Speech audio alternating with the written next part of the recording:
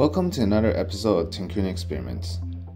In this episode, we are going to try and use a heat gun to revert our sandblasted 3D printed PLA prints back into their original colors. One of our subscribers suggested it and we are going to try it out.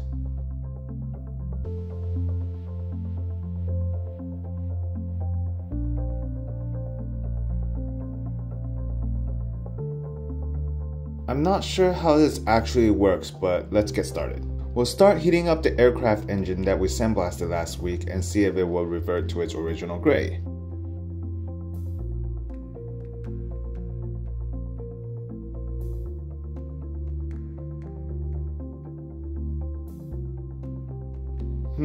It looks like the surface did get lighter after coming into contact with the heat. We softened the PLA quite a bit, but it doesn't seem like it will get lighter and back to its original color.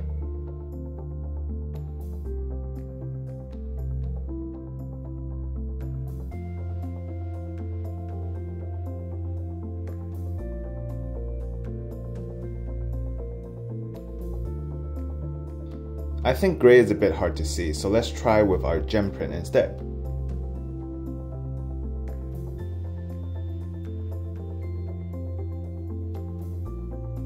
I can see the PLA start to soften, but I can't really tell if it is getting lighter again.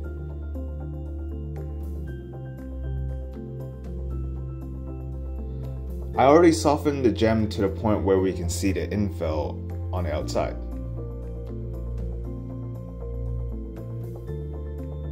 It doesn't look like the method works very well on lighter colors, I guess. Let's take a closer look at the print. We can definitely see the lighter color in the aircraft engine when we first heated it up. We saw the color change, but when we continued to do it, it doesn't seem like it was getting lighter.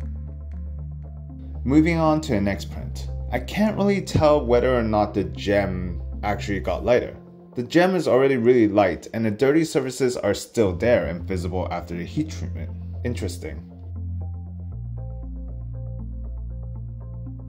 Well, there we have it. We tried to use a heat gun to revert our prints back to the original color as suggested by one of our subscribers, and it kind of works. We saw the aircraft engine get lighter in the area but didn't revert back to its original color. The gem on the other hand, I can barely tell that it changed. Maybe I am heating it up wrong. I'm not too sure.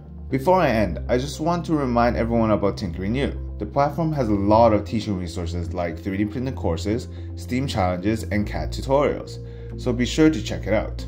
That's the end of our experiment. If you liked the video, please give us a thumbs up, and if you did not, then a thumbs down below. Remember to subscribe and comment on what experiments you would like to see in the future. Thank you for watching. Tinker out.